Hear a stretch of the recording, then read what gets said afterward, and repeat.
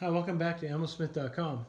We're going to do a tabletop review of the Uberti Smith & Wesson No. 3 44 Russian top break revolver.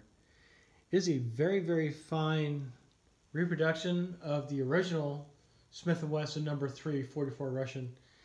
The Russians ordered 41,000 of these right around 1874, 1875. There's other channels out there that does a whole history on this particular revolver, but we're going to go into its features as it is made today by Uberti. One of the nice things about the newer ones is it's made out of modern steels, so it's a lot sturdier, and there's a few changes to it that allow it to be a little bit stronger. One, the back strap is a little bit thicker. The cylinder is slightly longer because the 44 Russian or the Russian model here is also offered in 45 long Colt. This particular one is in 44 Russian, as you've seen in our range evaluation. So what I want to do is go over the features of it, what it does, the aspects of it that I really like, and there's only like one or two things on here that I don't like, and let's get into it.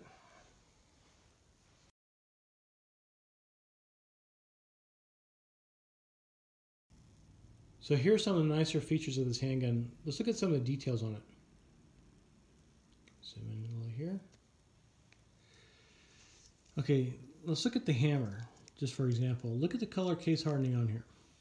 It's not actual color case hardening, which was a process they used in the 19th century to treat metal. This metal is treated with modern technology, but they color it with the type of acid.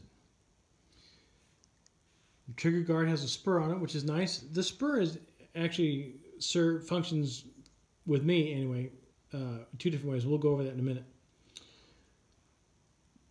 The selector on whether to eject, the ejector selector is color case hardened.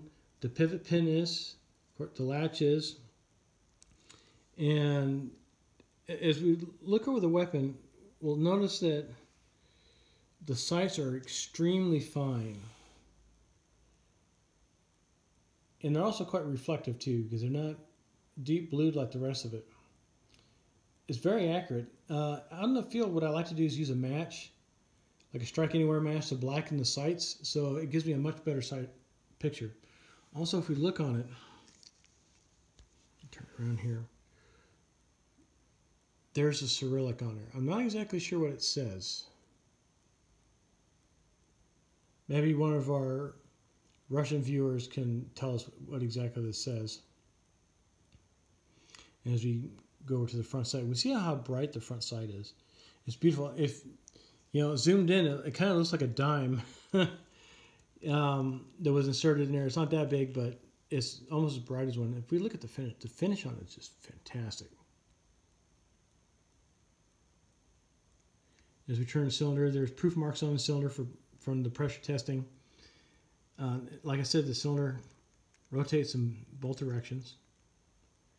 And it's on half cock. And so what I'll do is very little play. If we look at the cylinder gap, there's almost no cylinder gap here. This is good and bad. You know, the timing on this is great. But when it gets fouled up with black powder, it likes to gum up a little bit. I've tried some black powder loads, and they were a little problematic as I went through about 20 of them. And yeah, it was a real pain to clean. A real pain to clean.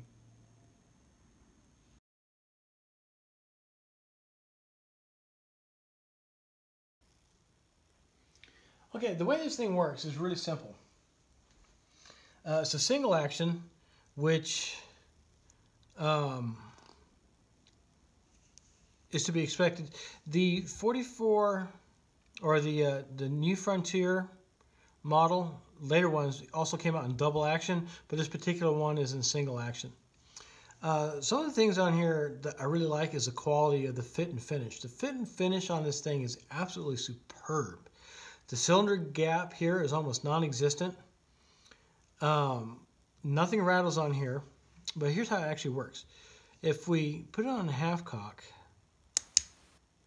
the cylinder will free spin in any direction, unlike the 1873 Colts or the modern Rugers and many other of the Colt clones. The nice thing about this gun as well is it's very safe to fire if you're using standard operating pressures. The maximum pressures on this is about 17,500 pounds, and we're going a little bit less than that. But let's take a look at this thing.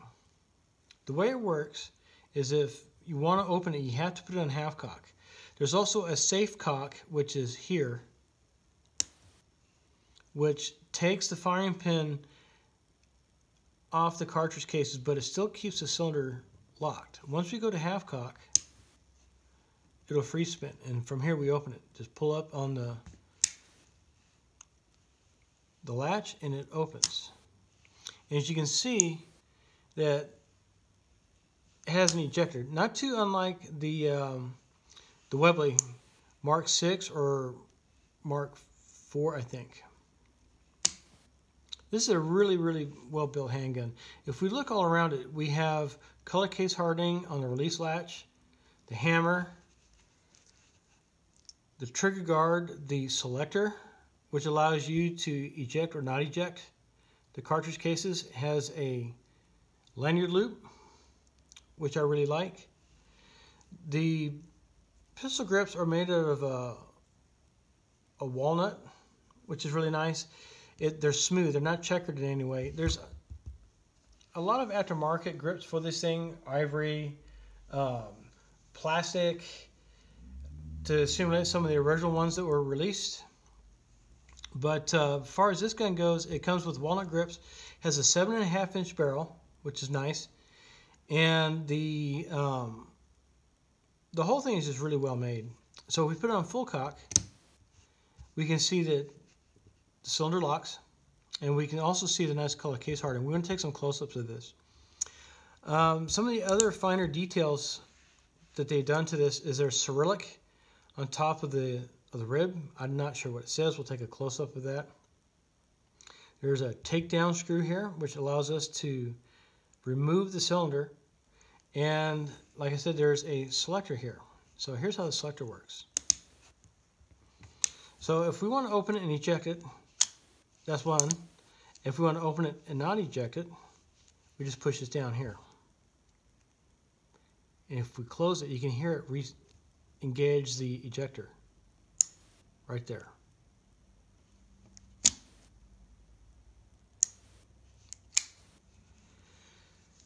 The sights are very fine on this thing, and the front sight is a bright metal, which oftentimes needs to be blackened either with a smudge pot or a match or something to blacken it up a little bit. But they're made true to the original. There's no transfer bar safety in this at all. So when we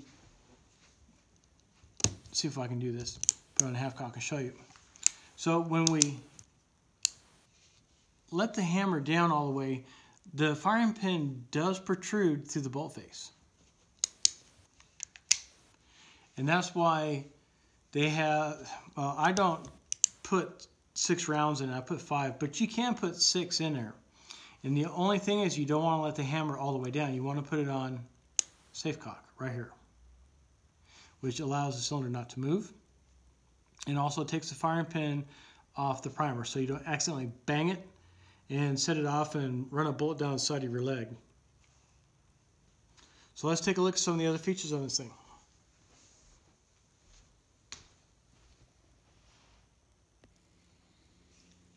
So the takedown is really simple. There's this takedown screw right here that we undo. It comes all the way out. You can take it all the way out, or you don't have to. I don't. See, it's kind of wiggly right there. So we put her on half cock, open it up. In order to get it out, we have to make sure this latch is up, and we just push with our thumb, and the cylinder pops right out. And we can clean the barrel. The barrel on here is a little bit dirty. It has some leading in it from when I shot it last. But the rifling on here before I ever fired it was just super crisp. It's really deep rifling, so it really grabs those cast bullets really, really well. Also, I'm not going to be shooting any jacketed bullets out of this, although I can. I plan on using nothing but cast lead bullets, either the ones that I buy or the ones that I cast myself. So let's show you how to put it back together. There's a little plate right here. You see them? And it has like a little hole in it right here. That's so you can grab it with a punch and slide it all the way out for cleaning. This is in a slight angle, so once it's in, what it will do is it'll grab the cylinder back here and not allow it to slide out. So we just take this guy. And the way to, you can either push that thing in, but what I like to do is just close the revolver up. And it lines up the holes up perfectly, and she's done. It's all back together. Quick function check. Boom. Here's another nice little feature. There's a little bar right here, and when this is really interesting because I owned at one time a Smith & Wesson top break 38 Smith & Wesson, which didn't have this, and that gun was really, really used, and every time I fired it, the top would open up on me. It was really annoying, but this will not allow that to happen. It's just locked, and there's no play in this. There's, you know, there's a little cylinder wiggle, but it's a lot less than a lot of modern revolvers. So once it's cocked or on half cock, it allows us to open up the gun. When it fires, the hammer recesses into it and will not allow this to flip open and allow the gun to open.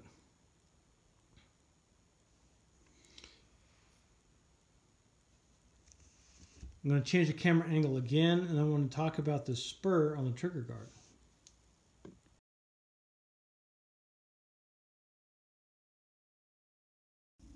Let's talk about this trigger guard spur right here. It does a couple of things. The Russians actually ordered it like this. They asked for this specifically. Now, I think it's because of this hump right here on the pistol grip. Because otherwise, if you're firing it and you need to... My thumb just doesn't reach it very well. So if you put your finger here, it allows your hand to stretch a little bit. You can cock it. Also, in the 19th century, one-handed shooting was the order of the day. Two-hand shooting, as we know it now, really didn't get as evolved as it is today. So there was a lot of one-handed shooting, and I do believe that these revolvers were meant for the cavalry. And so when I was shooting it the other day, I put about 200 rounds through it. I decided to shoot it one-handed for a whole box. And shooting like this was okay. The gun fills the hand very nicely, but if I take my middle finger and wrap it around here, holding it offhand, it makes it a lot steadier for shooting. Much steadier. So that may have been part of it too. And two-handed, you can do the same thing. Use your non-shooting hand, you know, like this or whatnot, and it's steady enough. And as we've seen in the video that we did the range test, it's very accurate. And we haven't really even got into load tuning for it yet. And I want to show you guys what the 44 Russian looks like compared to a 44 Magnum, and some of the cast bullets we're going to be using in it.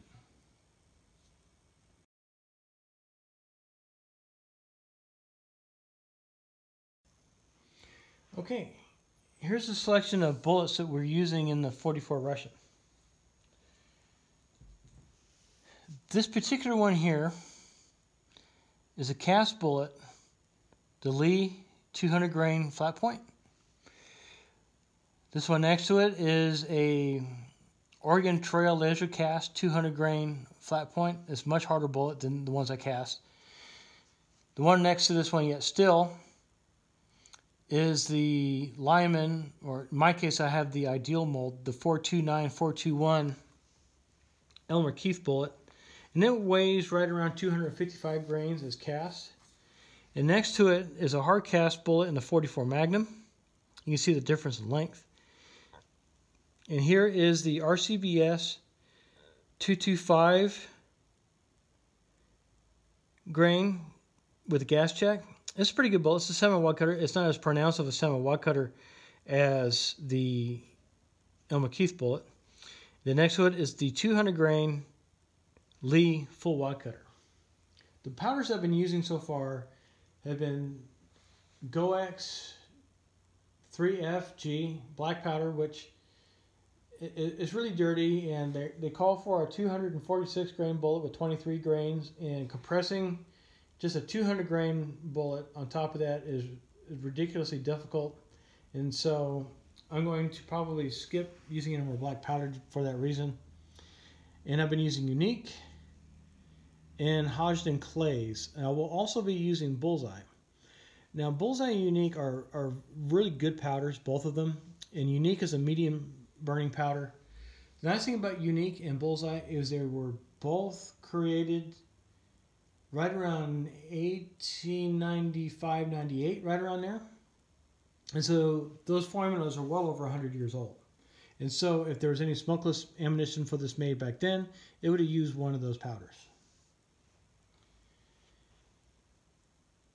So let's talk about pressure. The nominal pressure on these things is about 17,500. And we don't want to exceed that. I'm shooting them well below the maximum charge that I've read because I want to work them up. But they've shot extremely well. The Black Hills 210 grain load, they advertise a speed at about 610 feet a second. And I believe that they loaded them down that much for, one, the cowboy action shooters like low recoiling rounds. And also there are a lot of Smith & Wesson Russians out there, or New Frontiers chambered in 44 Russian, that are not the best of shape, and so those pressures are safe for them. The 200 grain bullets that I'm shooting are probably traveling right around 700 to 800 feet a second, probably more like 830.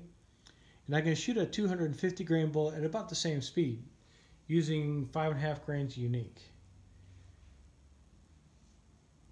The 200 grain loads, I'm using 5.8 grains of Unique. I can go up to 6 grains. There's no real reason for it because this gun is only going to be shooting at paper and steel. So it's not like I'm going to be defending myself with it or hunting with it, although I probably could shoot small game with this handgun. It's just not necessary. So let's take a look at another cartridge and compare it. So here we have 3 cartridges. 2 of them are the 44 Smith & Wesson. This one is loaded with a 200 grain Lee, and this one is loaded with the 250 grain Keith bullet. In the middle, we have a 45 ACP hardball round. So if we think about bullet weight, we have a 200 grain bullet doing right around 850 to 900 feet a second. Maybe just a slight bit more if we increase the charge. And we have a 250 grain bullet doing about 825. The 45 ACP standard ball is a 230 grain bullet doing about 820 to 830 feet a second, depending on who loads it.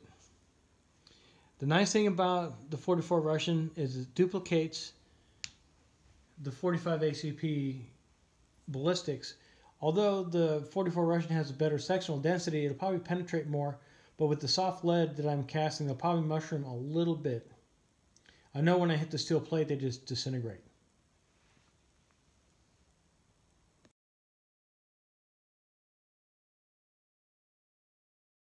Okay, let's do a 360 degree on this thing. So as we're looking at it, we can see the finish on it is near flawless. The high polished blue is nearly black. There's some fingerprints and stuff on it from making the video. But the grips are really nice. There's straight grain walnut. You can get fancier walnut out there if you want. The lanyard loop is big enough to where you can tie off just about anything you want. Use a modern lanyard or get a leather one online. You can see the color case hardening on the trigger guard. Look at the cylinder, a little bit dirty. Although I cleaned this weapon, it still needs quite a few more cleanings. The barrel has some lead deposits in it. Let's look at this rib. This rib is really nice looking. Has a 7.5-inch barrel, which gives us the maximum velocity that we're going to get with the pistol powders we're using. Let's go around this side. As we look at it, we can see that the sculpting on it is just fantastic. It's a beautifully designed gun. The checkering on the parts that need it, like on the release latch, are just beautiful, perfect. And same with the takedown screw.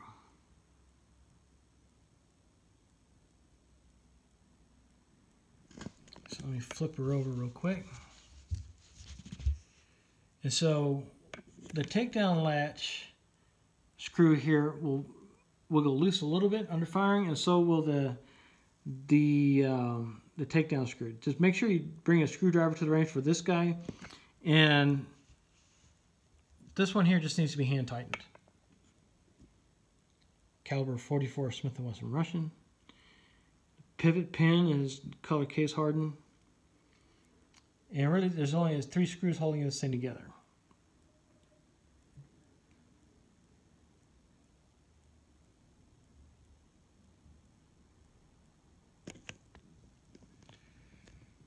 So that's it for the 44 Russian tabletop review. If you have any questions, feel free to either ask them on YouTube or come over to the forum and we can talk in more detail. I got some pet loads up already on the forum if any of you are interested in getting some load data. And there's plenty of load data online that you can get in order for you to, if you want to load your own. And there's several manufacturers out there that make 44 Russian ammunition. As far as cost of the ammunition, it is pricey. The Black Hills cost me $37 for 50 rounds, but I wanted to try a box of 50 just to see what it was like. And it goes up from there. That was the cheapest I could find. And I've seen as high as $58 for a box of 50 rounds. Loading it. If you cast your own bullets, and even if you buy the brass, it's still, say you bought the brass and fired it once, it's already paid for itself. But even if you make brass from pickup brass at the range, because you can convert 44 Special and 44 Magnum to 44 Russian, it will cost you approximately $2 and I think 6.5 cents for 50 rounds if you cast your own, because all you're paying for is the powder charge and the primer. And the cast bullet is free if you get your lead from, say, the tire store getting wheel weights. I recommend you don't shoot hard cast bullets in it because they won't expand enough to give you a good gas seal, and therefore you may end up having some leading in the barrel, which I got shooting the laser cast. Those laser cast bullets are really hard and they're more designed for the 44 Magnum. But they're good, they're accurate. You just got to get the lead out, which is a tricky prospect. Thanks for watching.